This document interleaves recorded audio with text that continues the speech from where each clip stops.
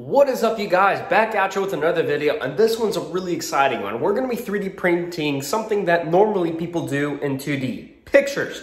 Why would we do that? Well, stick along.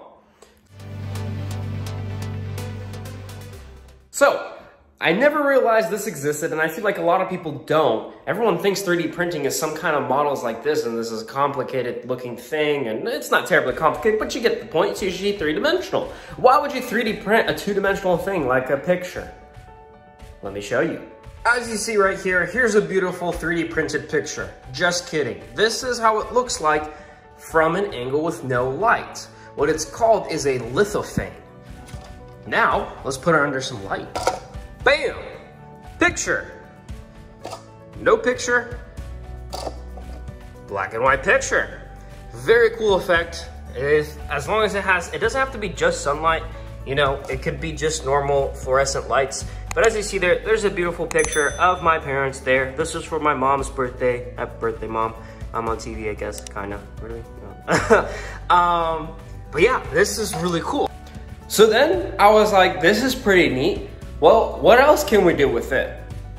Another nice picture of my parents there, beautiful black and white. I did a world map, and I thought it was a great idea, and with the light, it looks incredible, looks beautiful. But the cool thing is without light, it still looks pretty neat. It gives you that effect. This is done by having thicker lines at certain places and allowing only certain amounts of lights to come through. But, believe it or not, there's more. Why have a black and white picture when it's the 21st century? It's not the 18th century after all. We are using 3D printers, so we solve it. Bam! A color lithophane. Right there you see the actual colors of the green and, you know, my dad's shirt, my mom's dress. Just like that, by normal printer, having this really weird discolored photo. It knows how to correctly print that based on your lithophane, and you just put it behind it, and there's your effect. Very easy. The neighbors are curious. Hi, neighbors.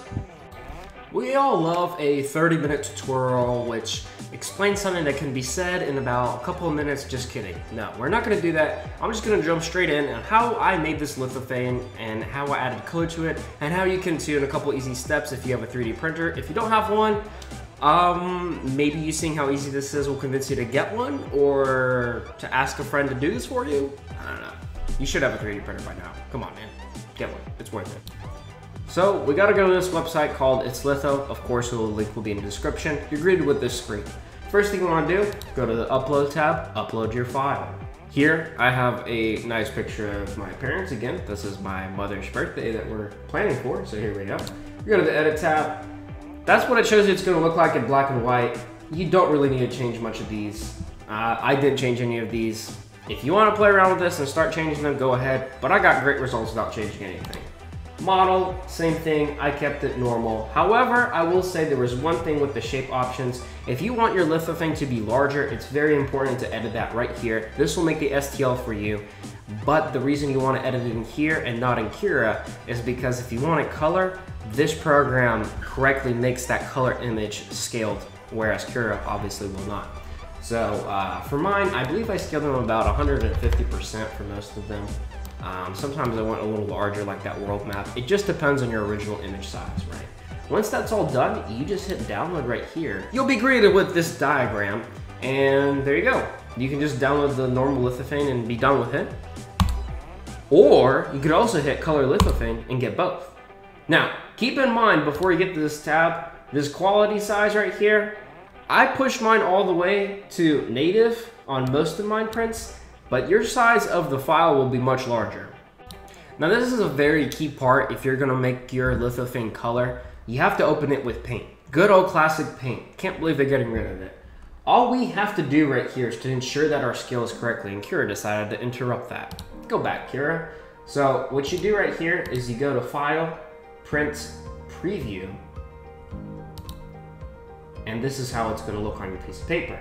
But before you do that, it is very important that you make sure in your page setup that this is done to adjust to 100%. If that is not done, your lithophane will be off. Mine is adjusted to 100%, that's what it looks like. I print it just like that. It's gonna be the same size as my lithophane.